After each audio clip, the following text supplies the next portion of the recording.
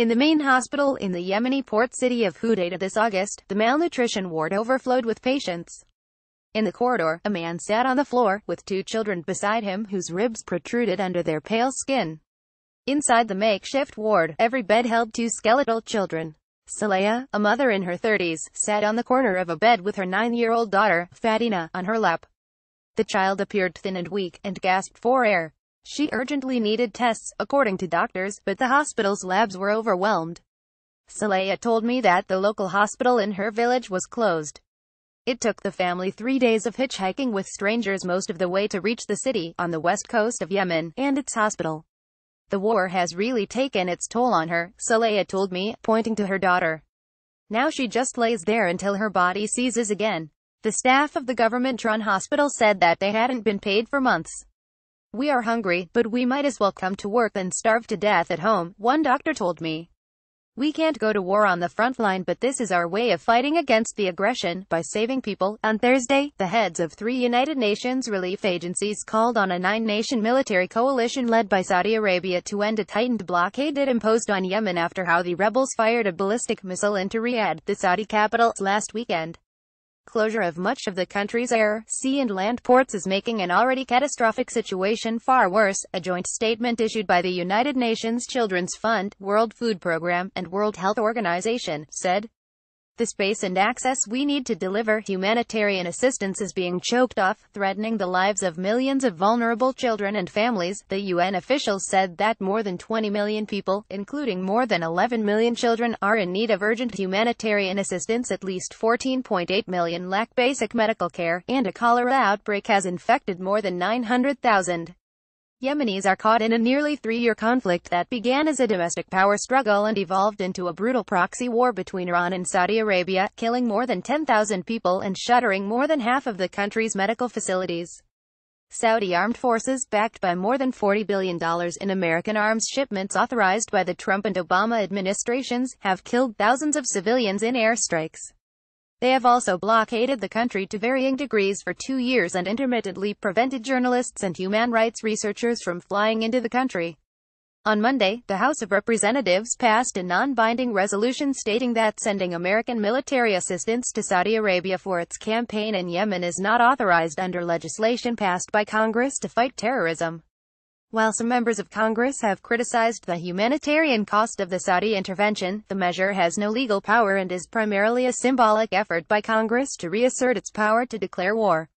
The Trump administration has enthusiastically embraced Saudi Arabia as an ally and trumpeted U.S. arms sales as a way to create American jobs. Reporting in Yemen with a local BBC film crew this summer, I entered the country by making a 15-hour drive through remote areas to avoid coalition and Houthi forces. It was my 6th trip to the country in 3 years, and it revealed a rapidly deteriorating humanitarian situation. Food shortages that plagued remote villages had spread to large cities in the country of 28 million. Along with the cholera outbreak, the number of meningitis cases was surging.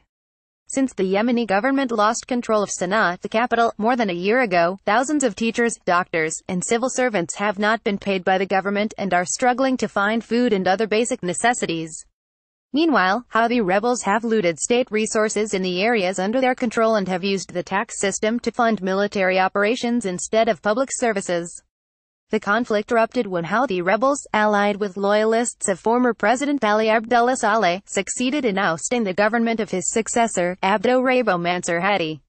Saudi Arabia, fearing that Iran was backing the Houthi rebels, formed a 9-nation coalition, backed by the US and Britain, that carried out a military intervention and bombing campaign to restore Hadi to power. The Obama and Trump administrations supported the campaign by authorizing the sale of more than $40 billion of weaponry to Saudi Arabia, and by providing intelligence and logistical assistance, including American airborne tankers refueling Saudi F-16s before they make bombing runs into Yemen. In the final days of Obama's presidency, as human rights groups and some U.S. lawmakers criticized the civilian death toll from Saudi bombing, Obama curbed some U.S. support for the Saudi air campaign. He halted a planned $300 million sale of precision-guided munitions, curtailed some intelligence sharing, and pushed for training updates to improve the Saudi Air Force's targeting. Obama, however, continued other arms sales to the Saudis that were already in the pipeline, and continued to provide logistical support for the coalition.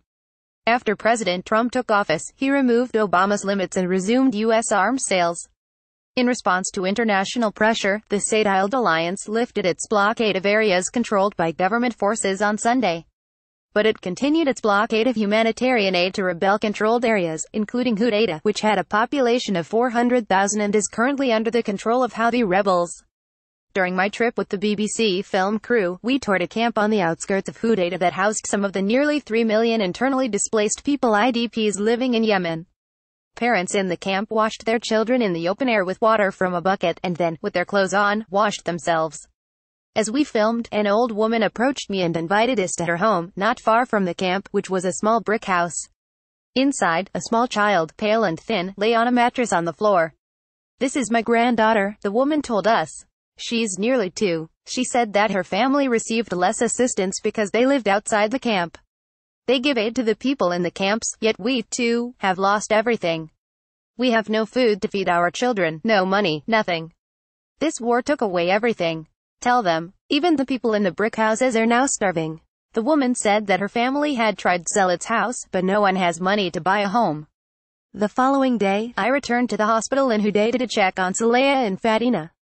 Tests had shown that the child had meningitis, an infection of the brain and spinal cord that can cause hearing loss, seizures, brain damage, and even death. A doctor told me the disease is increasingly common in the area. But Saleha said that she had barely any money for food, let alone for medical treatment. She had decided to take Fateena home to their village without treatment.